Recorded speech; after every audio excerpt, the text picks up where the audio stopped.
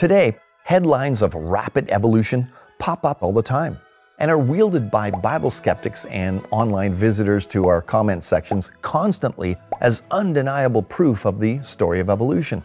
However, when you dig just a little deeper, all these examples fail spectacularly as to what evolutionists need to demonstrate. For those who can appreciate slapstick comedy alongside some rapid-fire dialogue, the classic 1953 comedy routine, Who's on First, performed by the famous Abbott and Costello, stands out as a brilliant performance that's stood the test of time. The entire premise of the skit lies in the confusion that arises because of the lack of understanding of the definition of terms being used between the two of them while discussing a baseball game. Abbott tries to explain to Costello the last names of the players on the baseball team, who, what, and I don't know. Costello is confounded by the switch-up of the words being used in their natural sense, as questions and/or declarations rather than the supposed proper names of the fictional players. I'm asking you who's on first. That's the man's name. That's whose name? Yeah. And it all gets very amusing and confusing when they discuss who is on first, what is on second, and I don't know is on third base, all with a blisteringly fast delivery that showcases their comedic intelligence quite dynamically. Of course, as amusing as the confusion is when watching the comedy routine, in real-life situations, especially when dealing with important issues, talking past one another because of a lack of definition in terms is often very frustrating and detrimental to building understanding between different parties. And this is very common amongst creationists and evolutionists discussing the origins debate, especially when biblical creationists use the English translation of the Hebrew word min, which means kind, when describing animal kinds, alongside modern terms like genus and species, etc. And what do I mean by that?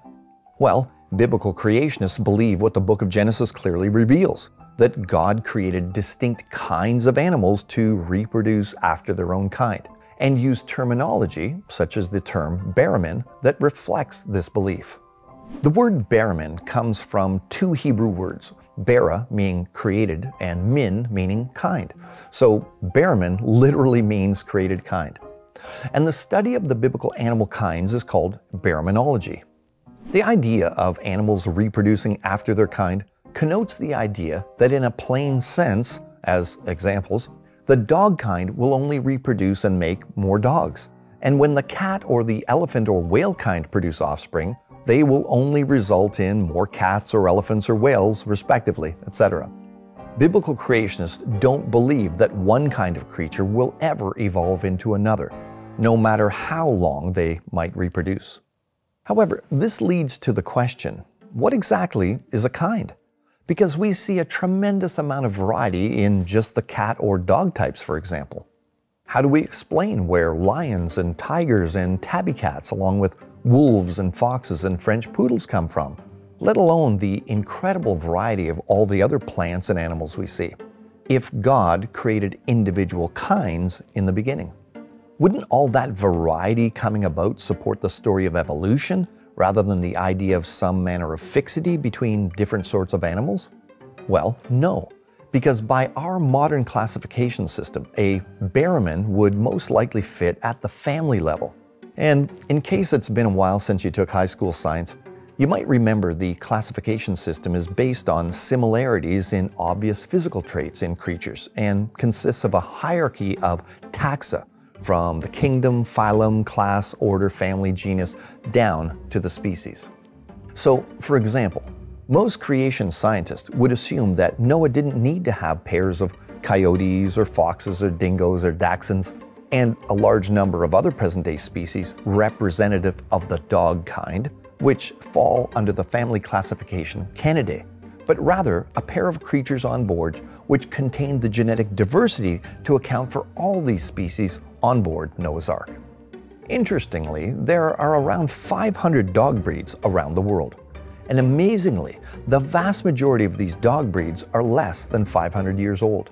And most of them are fewer than 150 years old. And evolutionists have admitted that all modern dog breeds have been bred from wolves, which means wolves are likely very similar to the parent dog kind that Noah took aboard and then exited from the ark after the Genesis flood.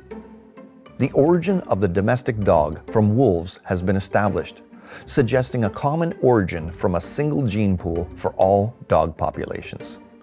Just this example alone begs the question: how can simply breeding dogs cause us to see genetic changes that produce so many dog varieties in such a short time?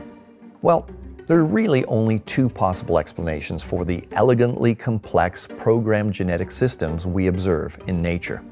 The vast majority of variation in kinds of animals has either come about through the slow addition of novel individual traits over millions of years, and this is what the story of evolution professes, or either through the divvying up and expression of subsets of pre-existing genetic information that was front-loaded into the genomes of all the different kinds of creatures God made in the beginning.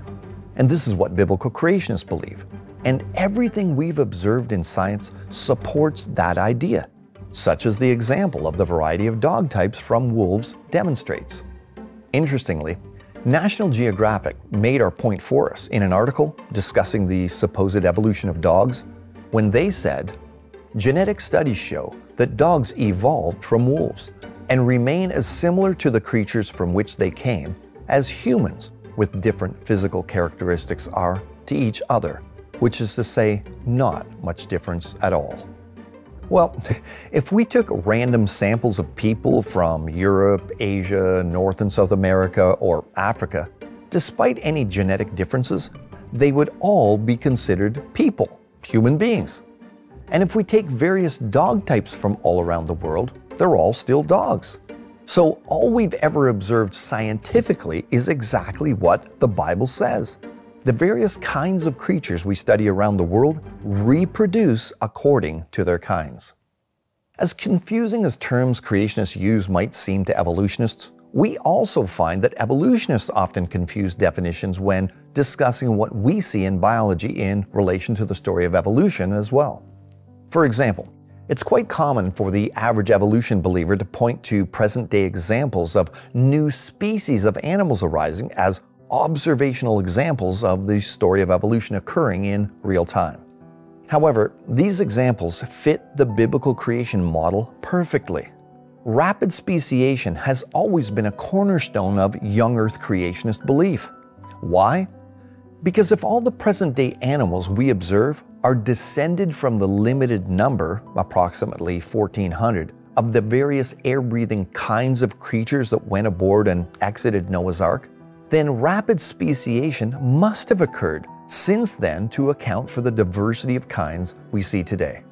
Creationists have pointed out for a long time now that big picture evolution is the idea that pond scum has slowly become protozoa, pine trees, parrots, pandas, and eventually people over millions of years.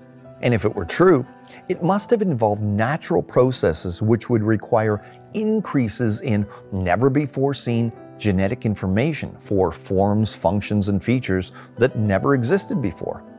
Obviously, if lizard-like creatures somehow turned into birds over millions of years, then that lizard-like creature must have gained substantive increases in genetic information that provided new functional complexity for wings, feathers, preening glands, flight navigation systems, and a myriad of other features that birds have but lizards don't.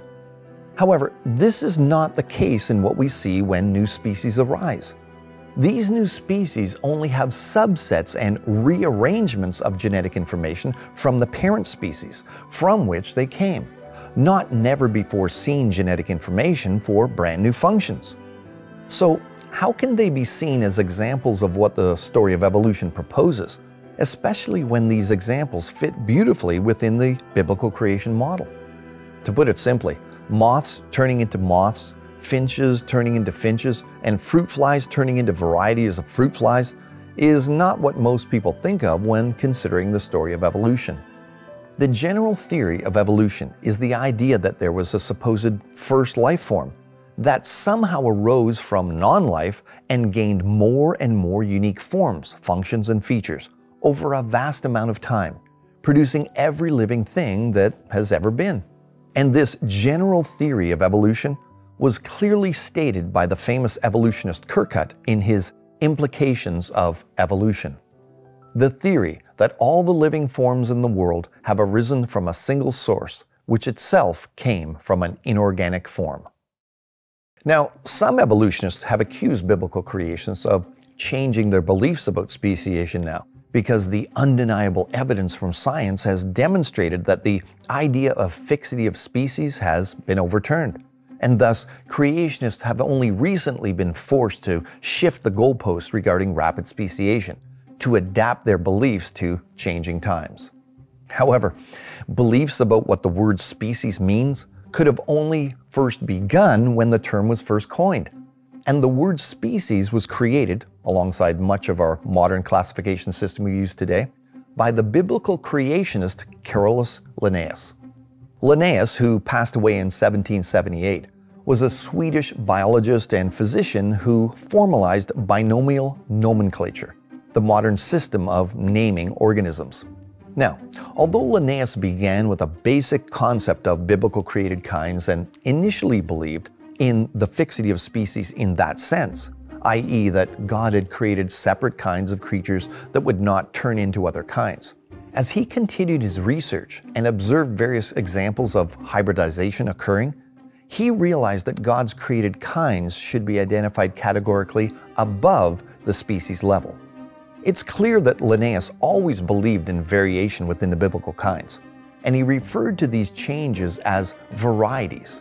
In his own words, regarding plants, for example, the number of varieties is the number of differing plants that are produced from the seed of the same species. So, despite some critics latching on to quotes from some of his earlier work and strawmanning him and other creationists as having believed in fixity of species, by the time he died, Linnaeus had modified his view based on observational science of the created kind from the species level to roughly where it is today, essentially identical to the modern creationist view. And this is well documented from his own works and acknowledged by honest evolutionists. Linnaeus proposed that dog, wolf, and fox belonged to the same created genus, and that they were products of hybridization. It's even been acknowledged that Darwin knew of Linnaeus's conclusions as well. The great Swedish botanist had later in life changed his view of the fixity of species and integrated further experience with his basic concept of creation to accommodate his opinion about the created original kinds. Darwin was quite surprised when he was told that Linnaeus had changed his mind. So it's simply disingenuous for evolutionists to accuse modern creationists of having changed their views recently regarding these concepts, when Linnaeus, known as the father of modern taxonomy, the creator of the word species, didn't believe the word species designated the biblical created kind. But just to be fair, I've seen modern-day creationists also use the word species incorrectly as interchangeable with the word kind as well. Like Abbott and Costello, it often really comes down to the terminology simply being used incorrectly for the concepts trying to be conveyed. So who gets it? Why shouldn't he? The fact is, new species of animals arising are being observed constantly, which is tremendous support for the biblical creation model. Although we would expect that the most intense period of diversification of each of the kinds of animals that came off Noah's Ark to have occurred immediately following the flood, as a wide variety of ecological niches and challenging environmental conditions would trigger adaptations through natural selection, epigenetic activation, and a wide variety of other mechanisms, the fact that it still occurs often today and with great rapidity is great support for what the Bible teaches. Why? Because evolutionists have up until recently expected that speciation would be something that would occur over very long periods of time, and would therefore be extremely rare and hardly ever observed. However, examples of rapid speciation are now commonplace. Evolutionists often make a big deal about new species coming about as examples of evolution, and emphasize the point that the new species can't mate with the parent species as proof. However, breeding barriers between species can arise through genetic mutations that don't add any functional information whatsoever. An example comes from two forms of ferment flies, Drosophila, that produce offspring that were technically a new biological species, as they couldn't breed with the parent species. They were virtually indistinguishable from them and obviously the same kind as the parents, since they came from them, but simply couldn't produce offspring with them. And this was due to a slight chromosomal rearrangement, not any new genetic information in their DNA. Think of DNA like a library of books, instruction manuals that contain everything about a creature and how to put it together and maintain it. Each library or genome has books of information we call chromosomes. Each book, chromosome, of information has chapters in them made up of sentences we call genes. And the chapters are groups of genes that are read in a coordinated way. So what happened to these flies is akin to having someone mistakenly rearrange the books in your library, not write out brand new books of information and adding them to your library, which is what the story of evolution would have to demonstrate if it were to be considered supported by repeatable, observable, operational science. Today, headlines of rapid evolution pop up all the time and are wielded by Bible skeptics and online visitors to our comment sections constantly as undeniable proof of the story of evolution. However, when you dig just a little deeper, all these examples fail spectacularly as to what evolutionists need to demonstrate. For example, when researchers in Trinidad relocated some guppy fish from a water pool full of predators to other pools containing only one known predator that, because of its size, could prey only on smaller guppies, the descendants of the transplanted guppies adjusted by growing bigger, maturing later, and having fewer and bigger offspring. The rapidity of these changes stunned the evolution-believing researchers because the standard dogma is that evolution requires long periods of time for creatures to adapt. And this was demonstrated by one of the scientists who commented, "The guppies adapted to their new environment in a mere 4 years, a rate of change some 10,000 to 10 million times faster than the average rates determined from the fossil record." But notice, the guppies are still guppies. They don't have any forms, functions, or features that weren't in the parent population, etc. All that happened is that guppies that produce smaller offspring were selected out of the environment, and those that contained the genetics to produce larger ones survived better. But the genetics for largeness already existed in the parent population before the environment was changed. So, once again, despite all the confusion in terms and miscommunication regarding the story of evolution we see, all we've ever observed scientifically is exactly what the Bible says. The various kinds of creatures we study around the world reproduce according to their kinds. So, if you want to believe that one kind will magically morph into another over hundreds of thousands of years, then you believe it on faith, not observational science.